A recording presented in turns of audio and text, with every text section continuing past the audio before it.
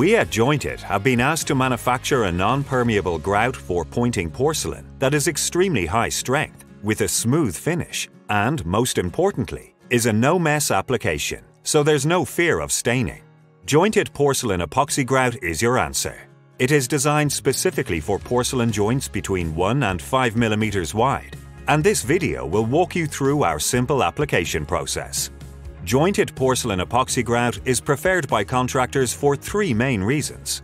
It does not stain slabs and is a clean, no-mess application.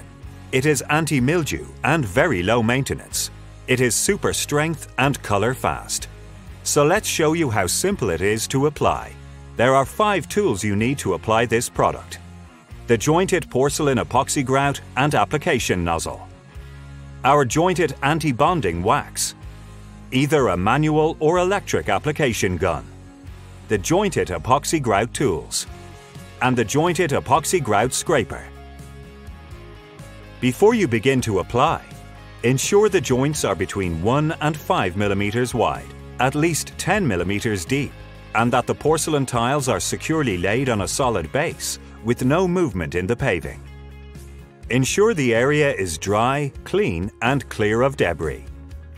And do not use this product in temperatures above 25 or below 5 degrees Celsius.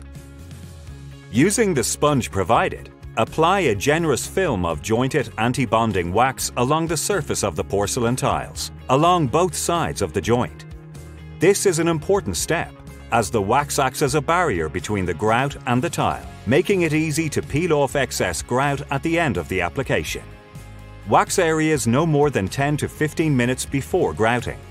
Remove the twist cap from the top of the porcelain epoxy grout tube. Screw on the application nozzle provided.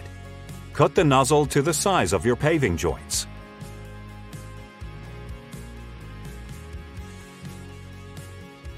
Insert the tubes into the application gun by pulling back the lever. Push the tubes down firmly in place. What makes this application so unique is that part A and B are separated in these tubes and then mixed with our unique application nozzle. By pressing the handles of the application gun together, squeeze out and discard the first 2 cm of product to ensure it is well mixed and activated. You are now ready to apply the Jointed Porcelain Epoxy Grout. We recommend doing a small test area first. Slowly apply, ensuring the product fills the joints and covers above the level of the porcelain paving tiles.